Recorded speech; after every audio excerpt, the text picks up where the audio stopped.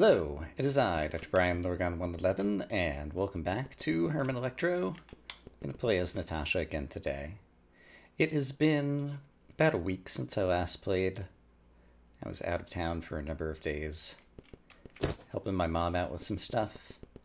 And so hopefully I haven't forgotten too much about how to play this. Okay, that's mud that I slide across, right? Yeah.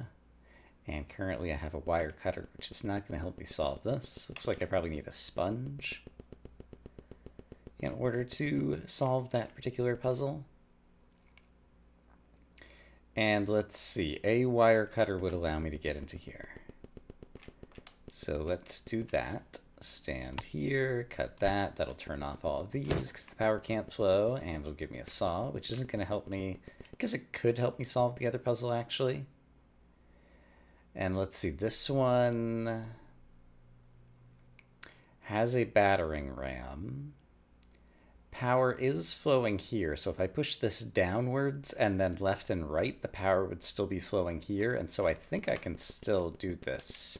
If I push, except for I push it down, I can't push it left and right. But then I could push it back up. And if I push it up to this row, that would be enough, right? And then I could cut off the power and it wouldn't matter. So here's my idea. I push that down there. Then I push it up here, and now I can just push it left and right. And it doesn't matter if I cut the power there, because I will be able to break through all this and get my tools. All right, that was pretty cool, actually. I don't know that I've solved that one like that before, although I think I've seen like different variants of that room. And in this room, looks like I could use a wire cutter to open this, perhaps. Also, this guy also can open that in a way that is scary because it lets him out. And I guess if I broke some glass, that would be another way just to get in here. If he's there, if I start walking in here, yeah, I'll just get myself into trouble, it looks like. And if we stand on this, causes trouble here, but possibly gets him lost in here. All right, let's come back to that one. Since I know I have a sponge, which I can use to solve this mud puzzle over here. That seems like a fair trade. That gave us another gun. Alright, well we could always shoot the zombie. So that is one solution.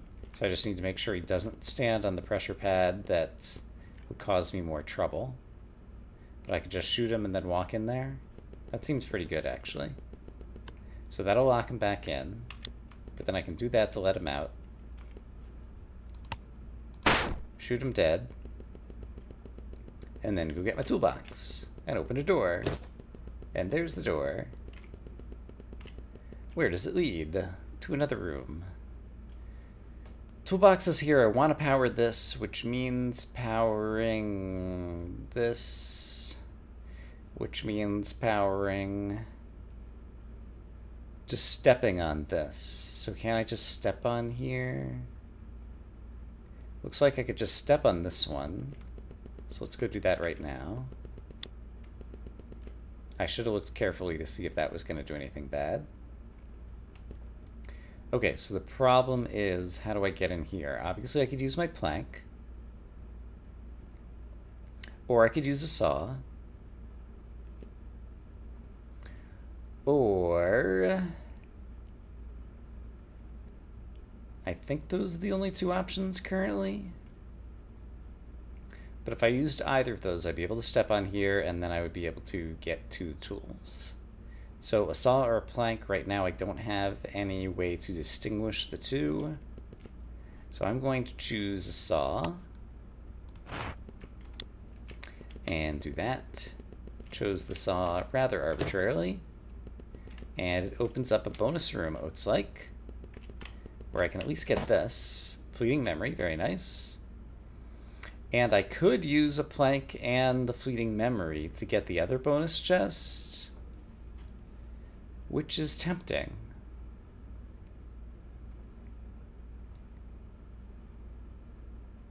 Alright, but let's remember it's there. 2 planks basically could get me a bonus chest, and I can always return to this floor at some point in the future. And right, there's a bunch of extra guns in the alcoves that I could go back after later if I need more guns.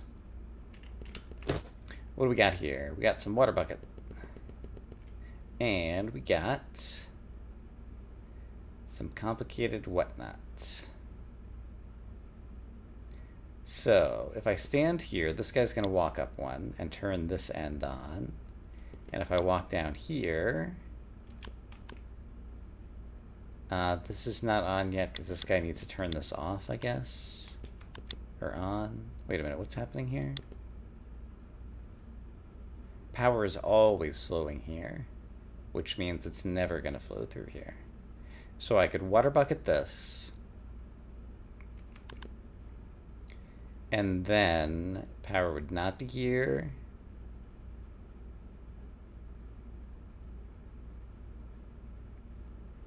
So it would be here.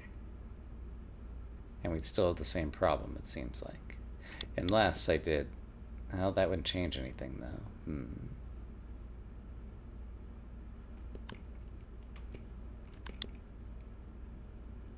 So if I wanted to turn this off, simply turning this off wouldn't do it because there's a NOT gate here, and so without power flowing in, it would be flowing out. Right now the power is flowing in the opposite direction.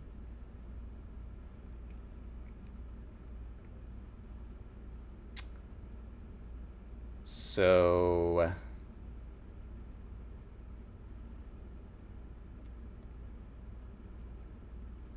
I'm not sure how to solve that one just yet, so let's take a look at the other puzzle that we have down here, which involves a number of guards. He's standing on my tool chest right now in the center. Power can be conducted in various ways. Right now it's kind of good. It looks like I can toggle this a couple of different ways. And I kind of want it down for me to walk on, but I kind of want it up to try to kill him. And how about over here? Yeah, the problem is the things that'll kill him will also get me into trouble as well.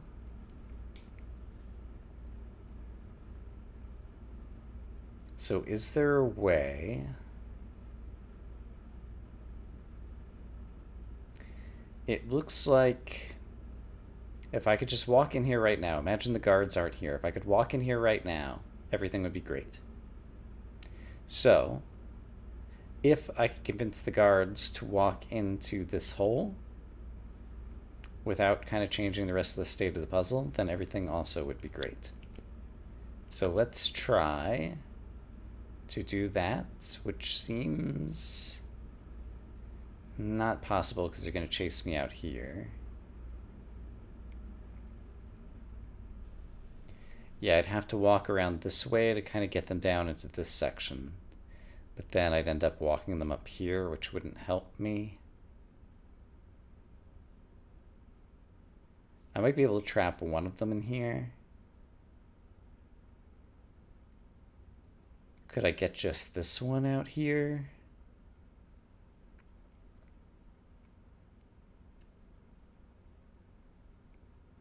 Could I kill one of them and trap the other one?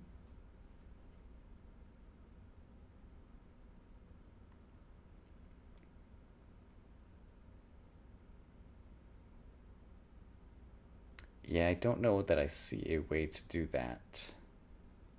It seems that killing one either involves dropping them in this hole, in which case it's going to cost me a plank to get to the goal, or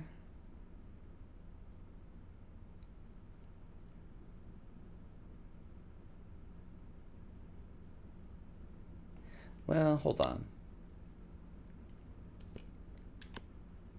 That just needs to be off.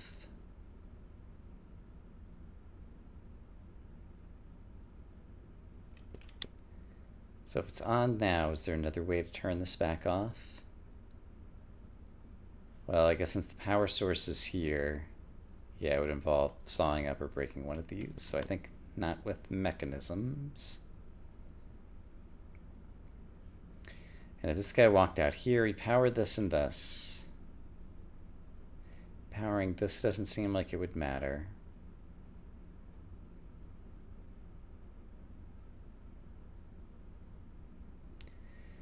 Yeah, so it feels like I spend a resource either way. So suppose I plan to spend a plank. Suppose I drop this guy in a hole.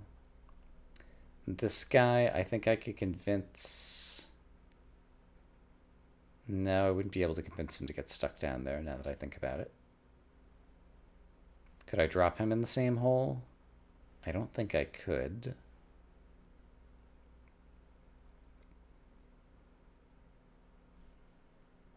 Yeah, manipulating these guys is still not my strong suit. And... I mean, I could get more bullets and kill more guys. I could use my flame to just kind of burn the place down. I could use a saw to cut some stuff up. There's a lot of possibilities here. And it's already just a struggle to figure out which of them seems best.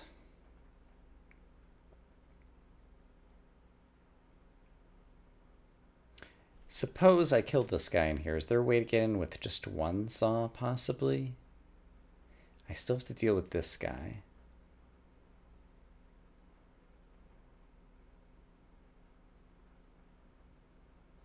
And he's still going to be trouble. Actually, I think I could get him in here.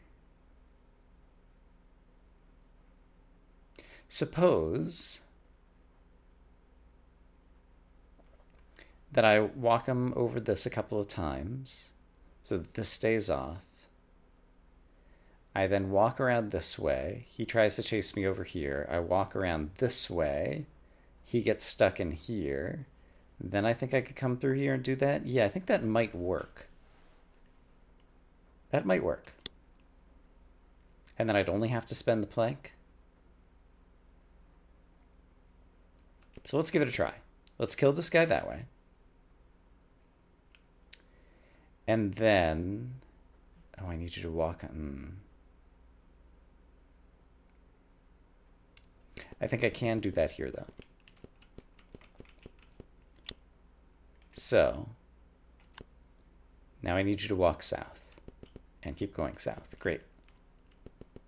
So now I'm going to walk you around here. And around here. And so now I think I can walk you to get stuck over here. Yeah. And then I think you're going to stay stuck over there. Yeah. Because you're still trying to come towards me. And then I can just spend one plank. Okay. That's an acceptable solution for me. So, solved a room.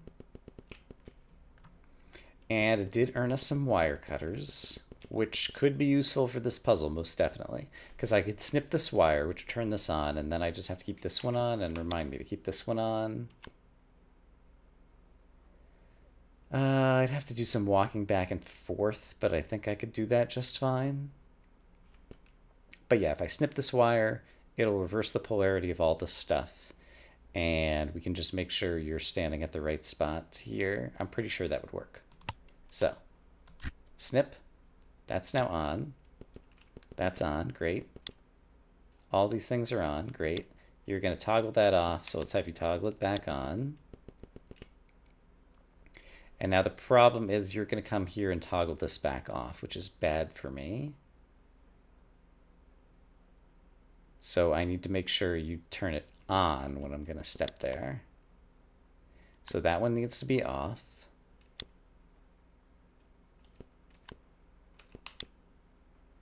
Yeah, so I think we need to be like this. Except for this guy's going to step over this again too. So I actually need that one up and this one up. Okay. And this one doesn't matter. Okay. So as I go south, this guy turns this portion on. He turns this portion on. Oh, this is knotted, so this is the wrong thing. Oops.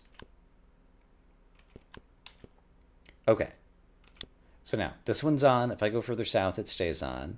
This guy's about to step here and turn this on, and when he does, it's going to put this up so I can turn off safety mode and step down, and everything's going to be fine. And I'm out. Okay, great. Did it. In here, we have a very dangerous bomb, which could explode some stuff. We have a pressure plate that's only held down while I'm standing on it. And it looks like I just want to push the bomb to here. Can I push the bomb to here? Yeah, if I just walk all the way around and push it around and push it around, that all looks fine to me. So I think this can be solved without any extra stuff and things. Don't get it anywhere near the power supplies. Do leave room to be standing apart from it. It's still going to use a plank, I just realized. Is there any way to avoid that? Not that I see, but that's fine. So let's step there. It blows that up. Great. Step back off. And do I just want to go ahead and use the plank? I think yes. Let's not forget that we have fleeting memory. At some point that might come in very handy. Okay, so in this room, the toolbox has to be here because it's the only hidden square that could be hiding it. I would need to remove power from 2 different directions to undo this, or use a gun and a saw just to go through. To remove power from 2 directions,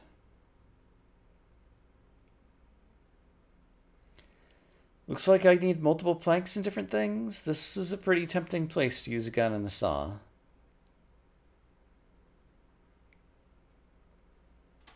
Because the alternative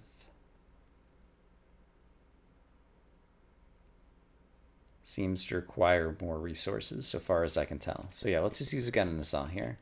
I feel good about that. Weaken the wall. Saw through it. Get 2 saws in return. If I come up with an excess of planks, I'm going to go back to that bonus room that we saw before. And this has got to be here, and here's my 2 saws, and if I push a box into an open pit, I think good things happen. Honestly, I can't remember exactly how those interactions work, but let's imagine that this does what I want. The box is sitting on the open pit right now. Uh-oh. Crap, I didn't think this through. I did not think it through.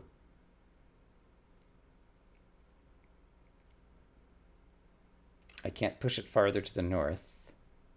It hasn't uncovered the pit yet. I think now I have to burn down this wall. Because I think I'm stuck underwise. So that's a shame. I didn't think that through. That's my own fault. Alright, so I wasted a saw basically by burning that wall down.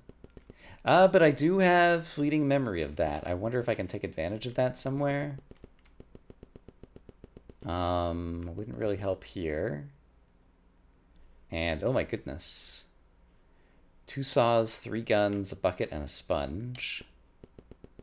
Not gonna help there. Alright, let's go downstairs and see if we can take advantage of our fleeting memory fire. Because that seems like it's likely to be one of the most valuable things to use with a fleeting memory.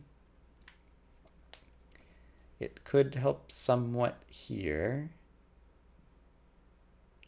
Although we'd still need like a couple of planks. Alternatively, a bucket of water would power this. I've got 4 buckets of water. So yeah, I could power this and power this. And that would power this and this. So yeah, 2 buckets of water looks like it would solve that. So that's actually really good. How about in here?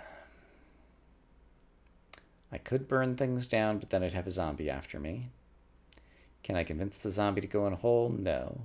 Can I lock the zombie in here? Yes, but then he locks that in. And if I burn things down, then I let him out.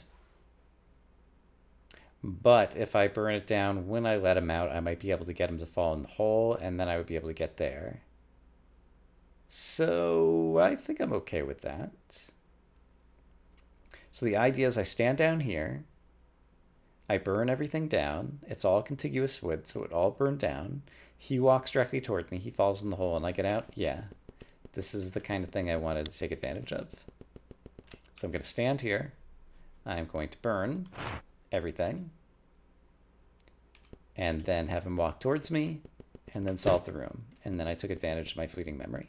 Okay, great. I could solve something to the north with water buckets, but just taking a look here.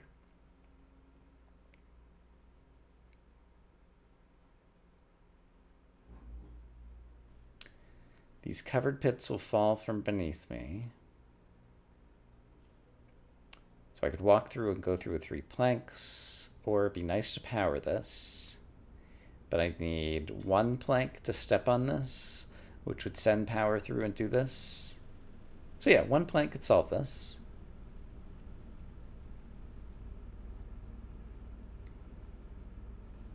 Oh, but it would power this door as well. That's a problem. And this door has to be powered in order to power these things, so far as I can tell. So this is actually a very bad room. I don't like it at all. Let's hope that spending my water buckets is going to get me a lot more planks. Okay, so let's very carefully, I've got safety mode enabled. Think about how we get in here. So basically, this is an AND gate. I need this and this powered. I could put a water bucket here that would power this side. I'd still be able to walk out. I could put a water bucket here that would power this side. I'd still be able to walk out. And then power would be flowing into here, and then I would put down all these trapdoors. So yes, that seems to work just fine. So, water buckets. Water buckets. Great. Okay, so that was all fine. Please give me like 3 planks. Ah, 2 planks and a saw. That's it's not bad. And 3 more rooms that I can do, which is also not bad. 2 planks would solve this trivially. And I guess a brick could be thrown onto this, but then it would electrocute me.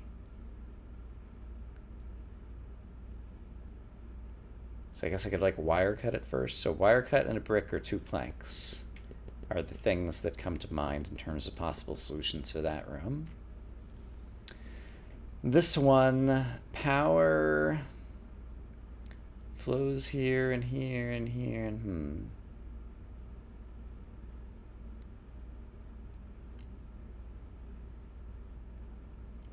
Is there anywhere safe that I can throw a brick through a glass? No. Basically all the spots that I could throw a brick through a glass, bad things happen. However, I might be able to use a water bucket, presumably to connect these and then throw a brick through. So I think that might be the solution. Use a water bucket to connect the floor panels with electricity, but I would still need a brick. And finally, I could use a saw to push one of these in here. And then use another saw to push another one in here, and then use another saw to push another one in here. So 3 saws could solve this room.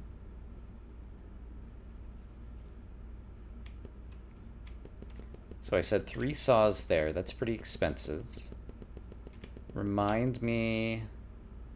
Right, that was 2 planks or a brick and a wire cutter, and then remind me what's in the bottom right. And upstairs I also have some bonus stuff that I could get with the planks. And this one... Yeah, it doesn't seem like there's any good way to solve this that I can see, because this door is a real problem. So I've got 4 saws. Do I want to spend 3 saws, or do I want to spend the water? I don't have a brick yet. So yeah, I think I want to spend my 3 saws. And I think I reasoned this through correctly. So, saw. Push that in there. Saw. Push that in there. And finally, saw up the box itself. And then push that in there. And I get a water bucket and a brick, which is exactly what I need to solve the room to the north. So if I put a water bucket here, power flows through here, and then will flow here, and then I can throw a brick through here. So, water bucket connects these, and now I should be able to safely throw the brick. Great. And I get a water bucket and a brick. Okay, so we just broke even on that one. And so, water bucket, I think, could also put out these. So I think water bucket and a brick could solve this. And I'm gonna, except for then the water bucket would get electrified. That's not good.